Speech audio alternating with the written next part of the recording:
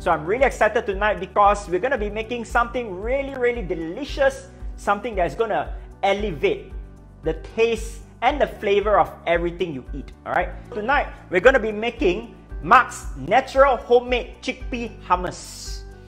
This is going to be a great addition that you're going to be having in your kitchen, where you and your family is going to enjoy without fear of calories, more importantly without fear of anything that is like artificial coloring, flavoring, preservatives, and even sugar. Let me go into this incredible recipe of this beautiful hummus that is made of chickpeas, right? It's unlike any chickpeas any hummus that you have out there, right? And more importantly is that it has 5 steps. Everything here is natural. What are the first set of ingredients that are really important? This is to set, okay, the tahini. So in order to make your tahini, all right, it requires a few things, okay? So what is required here? You require sesame seeds, okay? You require basically oil, and of course this beautiful thing called nutritional yeast and Himalayan salt.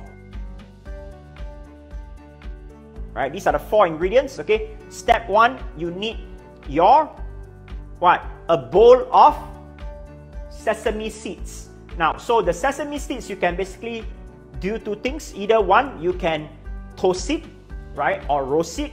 The other option is basically I pan fry it. Okay, so in order to save all the hassle, instead of putting in an oven, right, and setting the temperature and all that, basically what you need is, step 1 is to take your pan, okay, and lightly stir fry your seeds until it is brown. Okay, no oil, nothing. All right, this will bring out the oil in your sesame seeds, and I tell you, when you make this into tahini, it is delicious. The smell is at another level.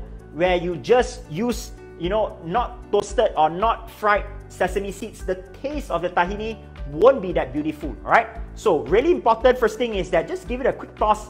It takes me less than 3 minutes to do that, right? That is step 1.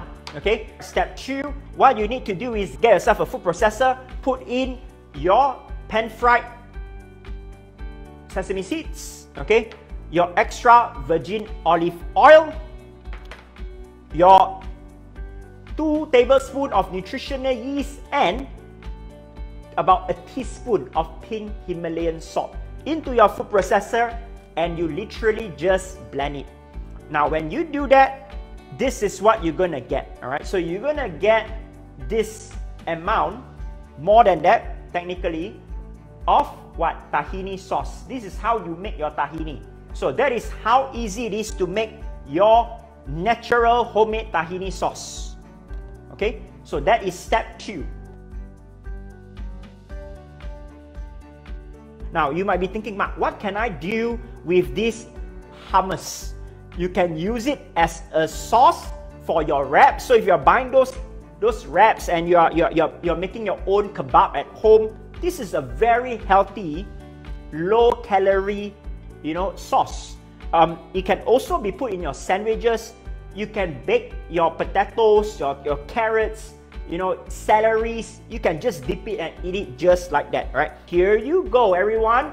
Your very own homemade chickpea hummus that is healthy, rich in protein, delicious, free of MSG, preservatives, artificial colorings, artificial flavors, and this is the healthiest sauce you can ever eat without having fear of it is unhealthy. How do you store this, right? So write this down right now, right?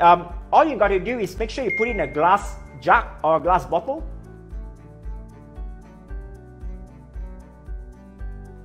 Refrigerate it. Now, immediately after you have done your sauce, refrigerate it. Okay, don't leave it outside on the room temperature or anywhere that has a direct sunlight. Put it in a refrigerator. How long can this sauce be kept? Right, it can be kept for about a week only. Now, why 1 week? Because everything that I've used here are natural. I repeat, natural. And whenever, if you are opening up for a few times a week, because some of us may not be able to finish this small little jug, make sure you're using a dry spoon. because the moment when your spoon has water and it drips into it, it will turn moldy very easily. Alright, so you do not want that. So always use a dry spoon when you're scooping it out within that 1 week if you're going to eat it multiple times. I'll see you guys soon. This is Mark Leong here, signing out. 3, 2, 1, and boom.